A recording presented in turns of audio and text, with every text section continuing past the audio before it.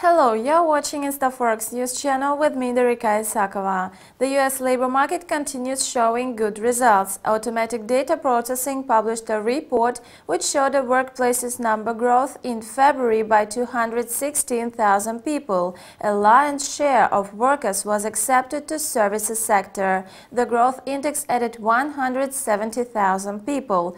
Such statistics raises optimism in solving one of long-standing economic problems in the USA, unemployment.